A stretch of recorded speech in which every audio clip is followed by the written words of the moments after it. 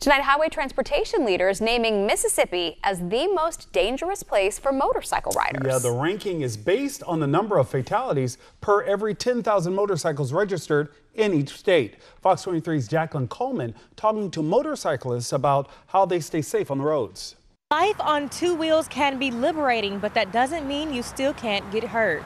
The Magnolia State tops the list as the deadliest place for bikers. Just 6 days ago, a biker lost their life in Simpson County after a car crashed into the rear of the motorcycle. The next thing is being properly dressed, having a good helmet, not just a DOT approved helmet, but a good quality EU approved helmet. General Manager William Moore has been riding bikes for years and says wearing the right equipment is a must on the road.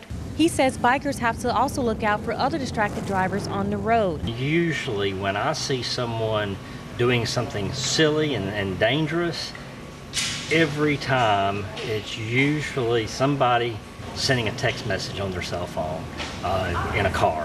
One resident we caught up with is a retired biker. He decided to put away his wheels for safety reasons. We had friends and stuff that would get hurt just in odd situations, and we got a little older, so we just basically parked them and quit riding them. Because of safety. Studies show the most common accidents happen when cars make a left-hand turn in front of bikers. This is when you should be extra careful. When you're riding a motorcycle, you need to be constantly aware of everything that's coming up ahead of you and watching those mirrors for everything that may be behind you. Now, professionals say before becoming a biker, you should take safety classes with the Motorcycle Safety Foundation. In Hattiesburg, Jacqueline Coleman, Fox 23 News.